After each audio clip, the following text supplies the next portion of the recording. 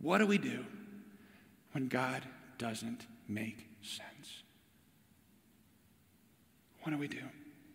What do we do when we're confused? What do we do when we just don't have the strength? We can't do it anymore. What do we do? What did Job do? Fell on his face, worshiped God. Naked I came from my mother's womb, and naked shall I return. The Lord gave, the Lord's taken away. Blessed be the name of the Lord. Blessed be the name of the Lord.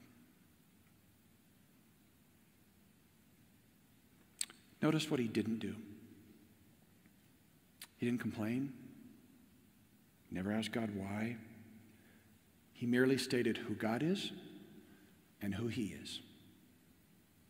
He basically says, I am nothing but one little tiny speck in all of his creation that comes and goes at his reckoning.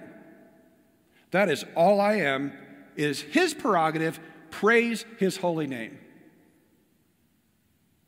He knew who God was, and he knew who he was. That is stunning to me.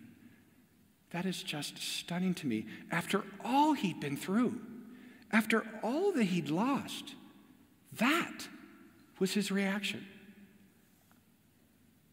And it's the most powerful example that shows he knows who he is. Not to mention who Almighty God is, the King of the world. He knows it. This holds a key to freedom for us. Because we can say that with the same sincerity. I don't know what's going on, God, but I praise you. I don't know what's going on, but I trust you. I don't know why that you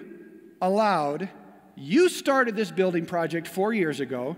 You have shown your hand and made this happen every single time, knowing you would send a pandemic. Why? Why did he do that?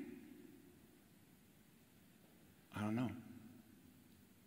And I don't have to know. Because he is God, and I am not.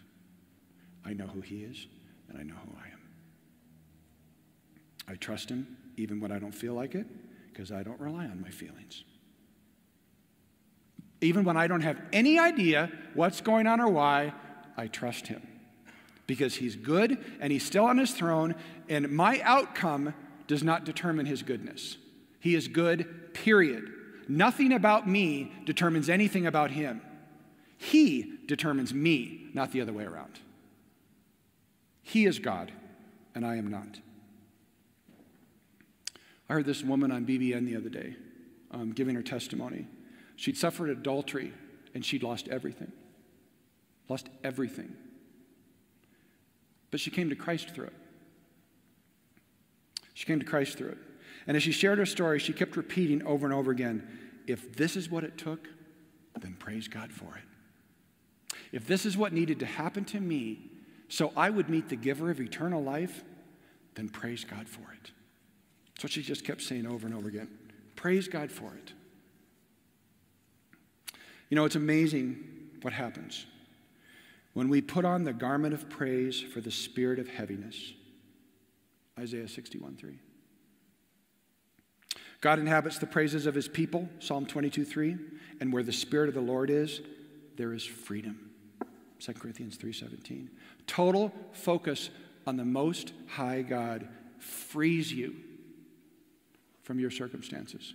It's freeing, it's liberating. Scripture just said that. Now, don't be mistaken. I did not say the presence of God changes your circumstances. I did not say that. The presence of God changes you. The presence of God changes you. It won't change your situation. It changes how you deal with your situation. It's not some kind of magic potion that just makes our problems disappear. It shifts our perspective from our problems onto the solution. just like Job. That's what he did. He knew who God was, and he knew who he was.